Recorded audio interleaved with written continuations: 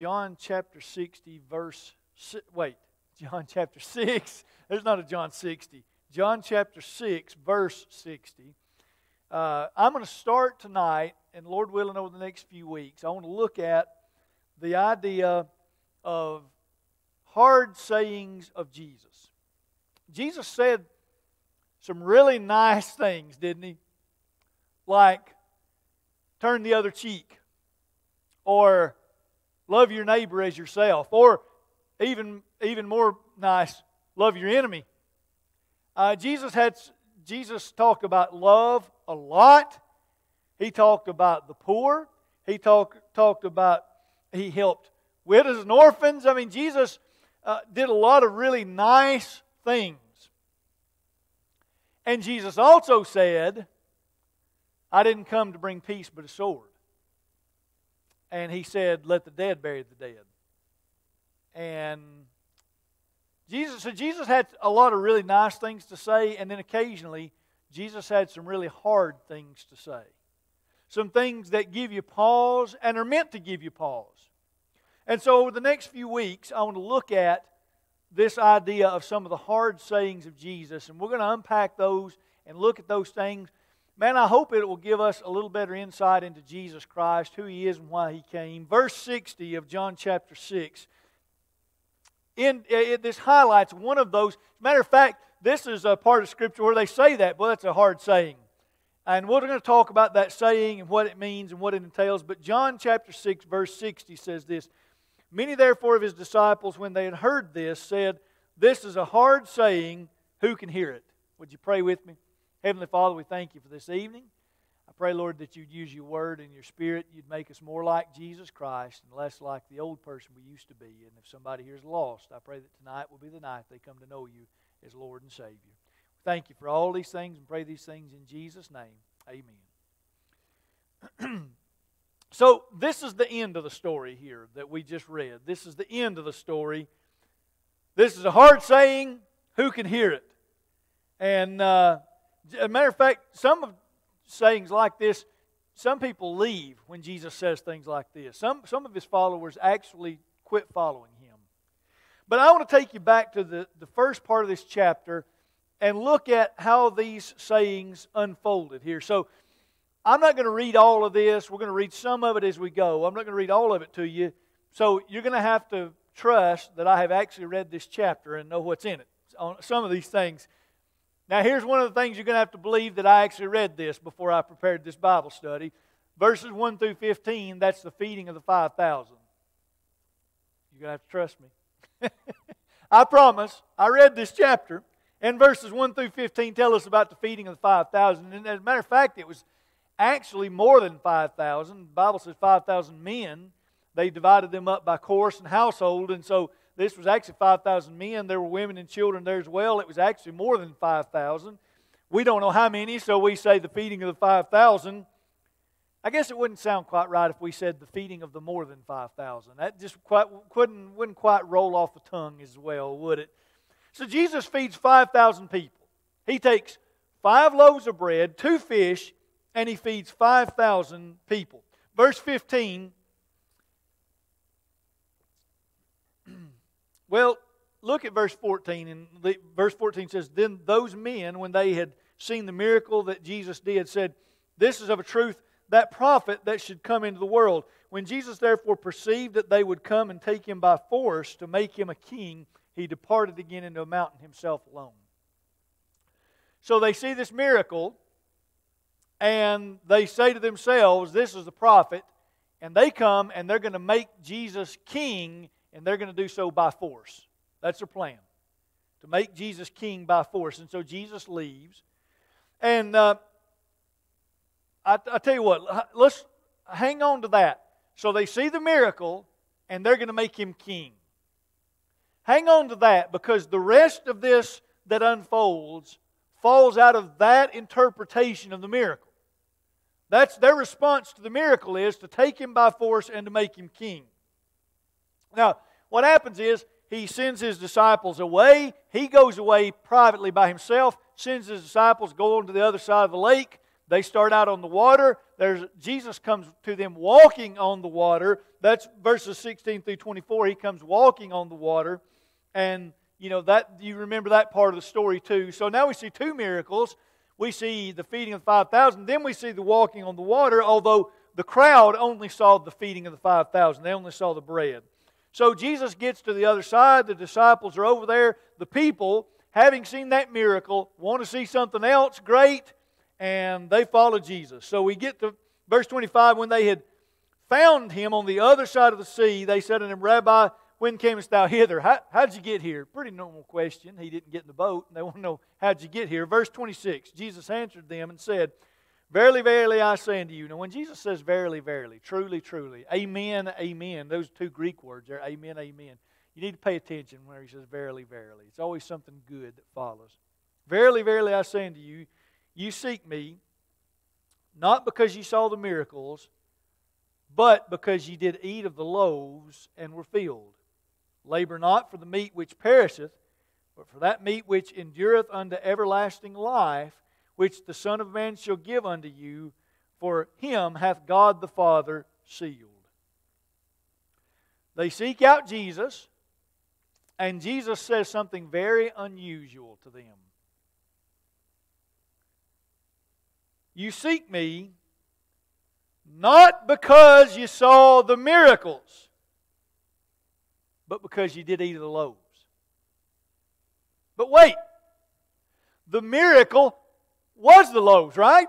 I mean, he took 5 loaves and 2 fish, fed 5,000 people. That was the miracle. The miracle was the loaves. The loaves was the miracle. How does Jesus separate those two things? How does he separate the miracle from the bread? The miracle was the bread. What does he mean? If you, for instance, in the English Standard Version, if you read that verse, verse 26, if you read that verse, miracle, the word miracle means an indication, a sign. The miracle was a sign, an indicator of who Jesus was and why he came. The miracle pointed to something greater, a deeper truth about Jesus that they were supposed to get when they looked at the miracle, the sign. And they missed the miracle. They missed the sign, and they only saw the bread. You see now how he is separating those two things, the miracle and the bread? Because if you miss the miracle, if you miss the sign, if you miss the point of the miracle, then all you're getting is bread. That's really all they wanted, was free bread.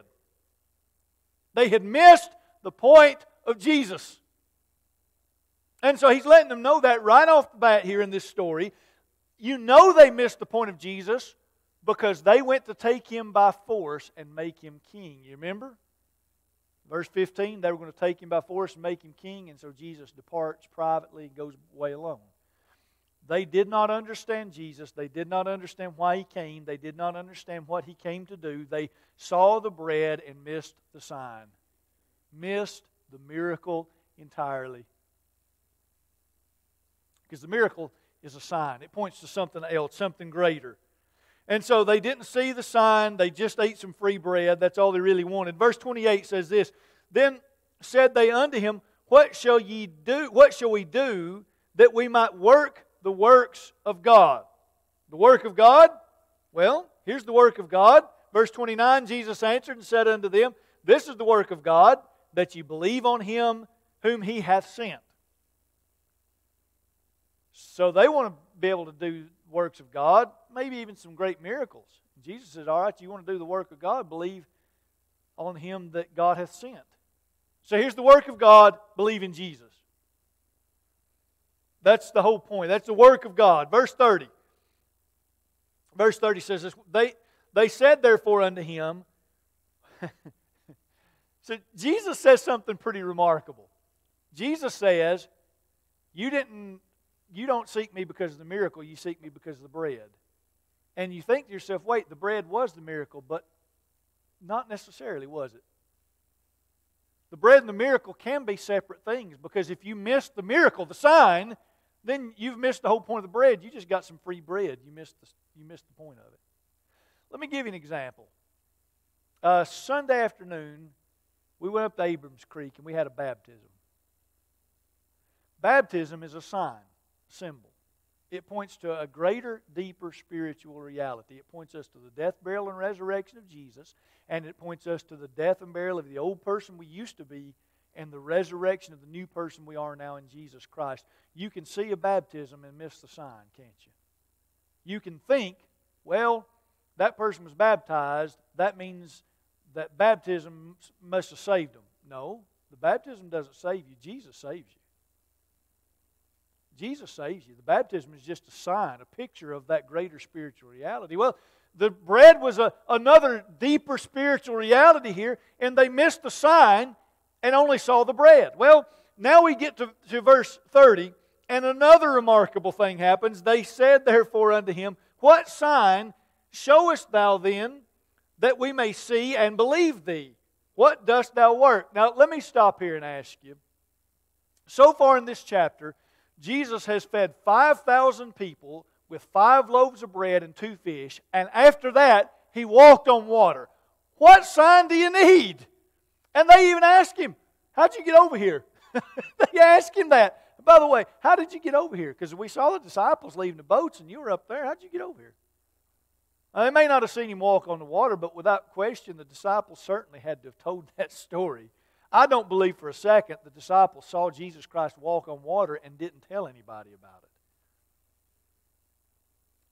Now, let's give these folks the benefit of the doubt and say that they hadn't heard about Jesus walking on the water yet. They still saw the miracle of feeding 5,000 people with 5 loaves and 2 fish. And then they have the audacity to say, What sign showest thou? By the way, that word sign in verse 30 is the same word, the same Greek word as miracle found in verse 26. Same word, sign. The same word that is translated miracle earlier in this chapter. What sign, what miracle showest thou then, that we may see and believe thee? What dost thou work? What are you going to show us? And if you'll show us something great, then we'll believe. Show us a sign. And then they point Him, since He's talked about bread, they point Jesus to an Old Testament miracle. Verse 31, Our fathers did eat manna in the desert, as it is written, He gave them bread from heaven to eat. Well, Jesus, what sign are you going to show us that we can believe in you? You know, in the Old Testament, our fathers ate manna. God provided bread every day for them. So what are you going to do for us? Verse 34. Let's drop down here.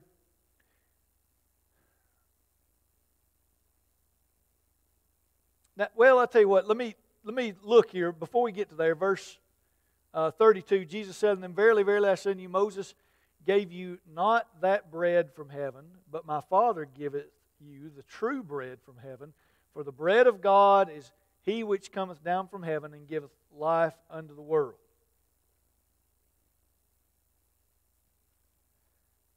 Jesus says, Moses didn't give you bread from heaven. My Father did when He sent me. Now, I'm translating that a little bit for you. That's the Scott Lingenfelter paraphrase of that. God sent me. That's the true bread from heaven. Moses didn't give you bread. Now,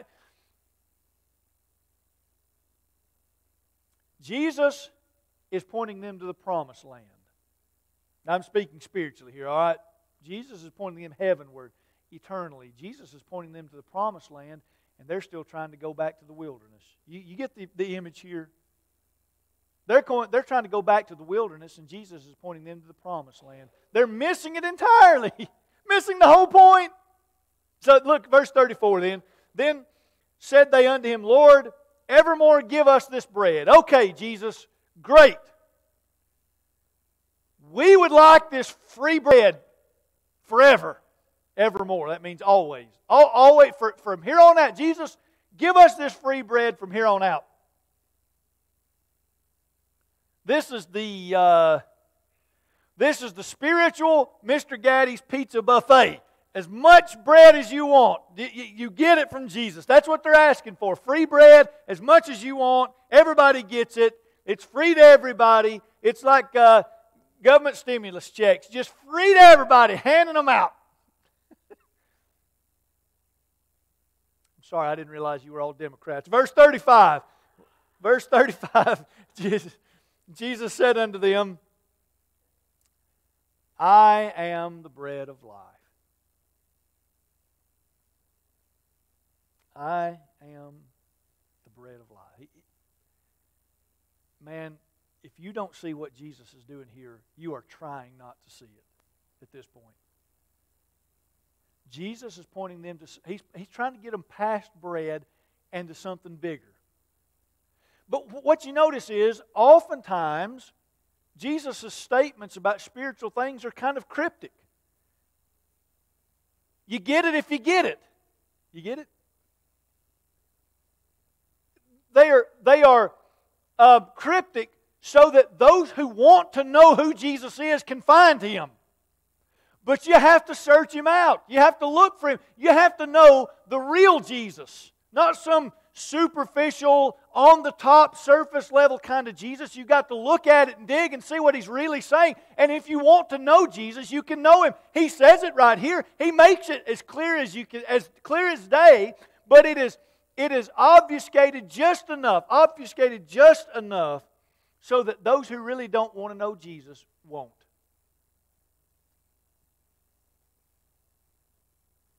If they want just a religious feel-good experience, come and get dunked in the water and go and live your life and never live any differently, but you can tell people you got on a church roll somewhere. If that's what you're looking for, you can get that, I guess, too. But that's not Jesus. This is one of the I am statements that you find in the Gospel of John. There's 7 of those I am statements in the Gospel of John. This is one of those. When Moses went to the burning bush, we're going back. See, they took Jesus to the Old Testament with manna. Jesus takes him a little farther back. Before Moses was leading them into the wilderness and providing manna for them, Moses himself had to be commissioned by God. He sees a burning bush. He approaches it. The bush is burning but is not consumed. Moses approaches the bush, and God speaks to him in that burning bush, tells him, take off your sandals. You're on holy ground. He commissions Moses and tells Moses, you're going to go to Egypt and you're going to tell Pharaoh to let my people go. You're going to be the one to lead my people out of slavery in Egypt and into the promised land. And Moses, now this is in my mind. All right? This isn't in the Bible. This is just in my mind. Moses says, who do I tell them sent me? I can just see this sort of in my mind, the way this unfolds is Moses has this long conversation with God through the middle of this burning bush, and he is told to go to Egypt, tell Pharaoh, let my people go, and he starts walking away, and then he stops and says, oh, yeah, wait, one other thing. Who are you again? Who did I tell him sent me? That's really what he's asking. Who are you again now? And God answers him, and God says, I am that I am, therefore you tell them I am sent you. Yahweh is the Hebrew name. Sometimes translated Jehovah, although that's another Bible study for another night. But the name Yahweh, or sometimes it's translated as Jehovah. I am. And that in just one name, in one word in Hebrew, 2 words in English, 1 word in Hebrew, God has summed up His entire character and nature in one Hebrew word. Man, that's a big God. If you've studied theology, right? You've studied the characteristics and the qualities of God, and you know how great and expansive they are, how indescribable, how words fail us to tell everything there is about God, and we don't know everything there is to know about God, and God sums Himself up in one Hebrew word, I am. And now Jesus says, I am the bread of life. He says this in other ways too. I am living water. He says, before Abraham was, I am at one point in John, and they pick up stones to stone Him. If you don't think they knew exactly what Jesus was saying, you're mistaken. They didn't see Jesus for who He was, but they did understand what He was saying. At least to some degree. I am, and Jesus says, I am the bread of life. I am the bread of life. So verse 41. And the Jews then murmured at him because he said, I am the bread which came down from heaven. You don't think they knew what Jesus meant? You don't think that ruffled some feathers? I am the bread that comes down from heaven, and the Jews murmur. Murmur is a word. It's an onomatopoeia. It's a word that sounds like what it is describing. Now, I know this is a Wednesday night crowd, or at least a tenth of our Wednesday night crowd. I think the other ninth is downstairs, but this is a Wednesday night crowd, so I know that you all don't murmur, because only unspiritual people murmur. I know you don't do that. I don't do that.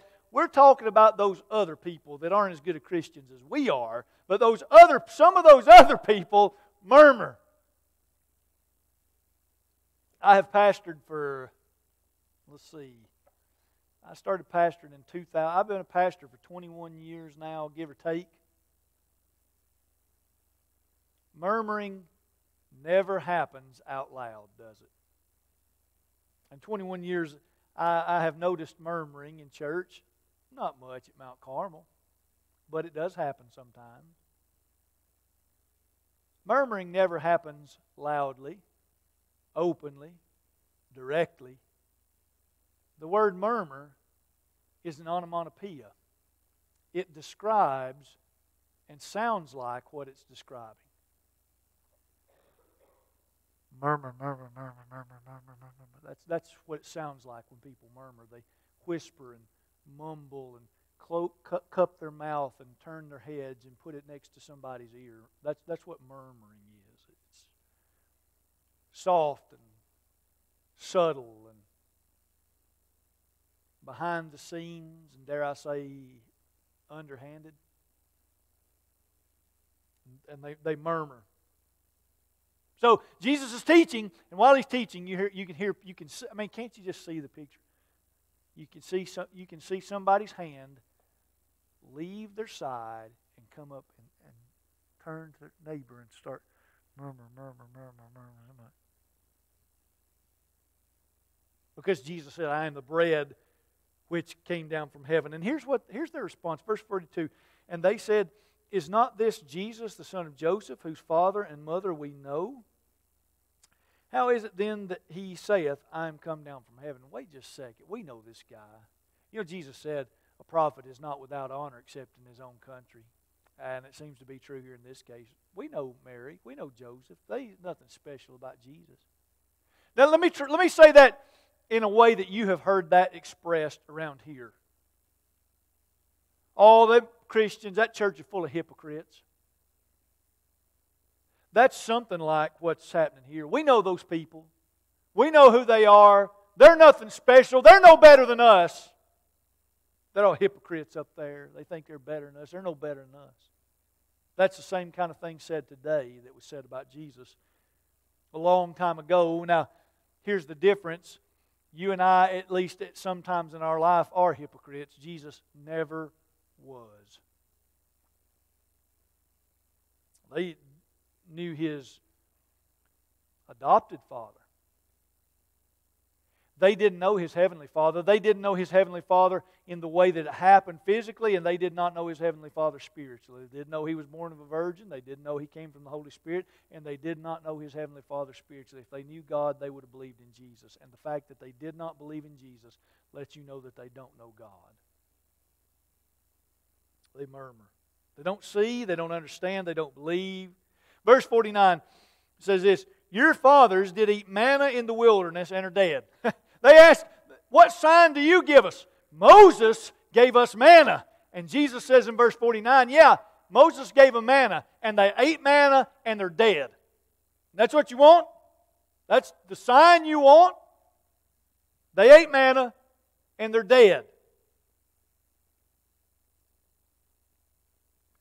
I have a rude comment at this point about all the faith healers that I've ever known. I'll forego that. Move on. Verse 51. That's the sign you want. They ate manna and they died. I'm offering you something better, something bigger, something lasting, something eternal, but you have to believe in me to get it. Verse 51. I am the living bread, not dead bread. Not Old Testament bread. Living bread. I am the living bread which came down from heaven. If any man eat of this bread, he shall live forever. And the bread that I will give is my flesh, which I will give for the life of the world. Jesus is bread, and you will never die. Living bread, you'll never die. Verse 52, the Jews therefore strove among themselves, saying, how can this man give us his flesh to eat? All right, now they start arguing. Now they're not murmuring, strove. Now it's moved beyond murmuring, and now they're arguing. They're fighting among themselves. How can this guy give us his flesh to eat? This happens a lot. Happened here. Happened a few chapters earlier. Nicodemus comes to Jesus. Jesus says, unless a man's born again, he cannot enter in the kingdom of heaven. Nicodemus says, can you enter into your mother's womb a second time? Huh? What are you talking about? And that was Nicodemus' response. And Nicodemus was a Pharisee on the Sanhedrin, a spiritual leader of Israel. And Jesus says, you're a spiritual leader of Israel and you don't understand these things? You have to be born again. No, you're not going into your mother's womb a second time, Nicodemus. But you do have to be born again. And there's the same kind of argument. What do you mean, give us your flesh to eat? How can we eat his flesh? This is Nicodemus all over again. Verse 53. Jesus said to them, verily, verily, I say unto you, except that ye eat of the flesh of the Son of Man and drink his blood, ye have no life in you. So now he takes it even a step further. You have to eat his flesh and drink his blood. Close Stefan's ears. He can't hear this part. By the way, did you know that early on, Christians were accused of several things by the pagan Romans who didn't understand Christianity. It wasn't as big a religion yet early on in Christianity. They knew about it, but they didn't know the theology of it. They didn't understand the practices of it. And so they were accused of several different things. One of the things they were accused of is cannibalism. Now that was for a couple of reasons. Number one, because they often met in the catacombs, in the tombs, underground in caves and tombs. Because they were being hunted down and persecuted, and so they had church in tombs, because that was a safe place to meet.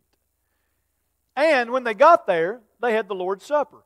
And they talked about eating the body, the flesh of Jesus, drinking his blood. And so people who didn't understand that thought that they were meeting in these tombs and cannibalizing people, eating dead people. That's kind of what they thought here. So the Romans thought it, but the Jews thought Jesus was saying the same kind of thing. This is maybe one of the hardest sayings in Scripture right here. Unless you eat of my flesh and drink of my blood, you don't have any life in you. The Romans didn't understand it. They completely missed the point of the Lord's Supper. And the Jews here in this story completely missed the point of it too. They didn't understand. They don't know what's going on. What's the point? The point is this. Jesus came to die for your sins and for mine, in your place and in my place. Jesus died so that we might have life. He gave His body in our place. He shed His blood for our sins. When Jesus died on the cross, He took upon Himself your sins and mine, your punishment and mine, your death and mine. His place for mine. And so I ask Jesus to forgive me of my sins, to be the Lord of my life, and in doing so, I have partaken of the body and the blood of Jesus. Not eating His flesh physically, drinking His blood, nothing like that. It's much deeper, it's much more lasting, it's eternal. Jesus took my punishment, my sins, my death on the cross, and I get His righteousness. And they didn't understand it. And some of them quit following Him. They wanted to take Him by force and make Him king, and Jesus came to die. Exactly the opposite of what they were trying to do with Jesus. But friend, I'm going to tell you something. All kinds of people would believe in Jesus as long as Jesus was the God they wanted. Everybody will believe in God. They'll believe in Jesus as long as Jesus does what they want. As long as they don't have to change in any way. As long as Jesus doesn't require anything of them. As long as there's no sacrifice in any way. I'm telling you, friend, when you accept Jesus Christ as the Lord and Savior of your life, Jesus changes you from the inside out. If you get saved and you accept Jesus Christ, it changes everything about you. The entire trajectory of your life is different because of Jesus. It's the natural result of salvation. You cannot help but change. And instead of letting Jesus change us, a lot of times people want to change Jesus. Because they wanted Jesus to be king. They didn't like Rome. They didn't like Herod. They wanted Jesus to be king and give them free bread for the rest of their life. That's what they want. And Jesus has come to do so much more. So,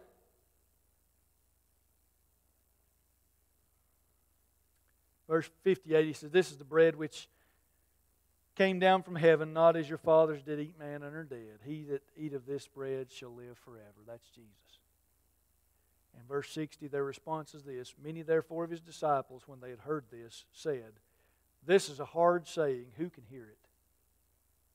Who can hear it means who can receive it. That's kind of the idea of hearing here is the idea of receiving it. Who could do that? This is a hard saying. Who in the world could do that? Nah. I liked Jesus when he was giving out free bread, but now this is too much. Who could do that? That's too much. Well, I don't know how much is too much when it comes to Jesus, how much is too much when it comes to eternal life. I can promise you, anything you have to give up for Jesus Christ is way worth it. Well, we're going to stop there tonight. Any comments, any questions, or anything?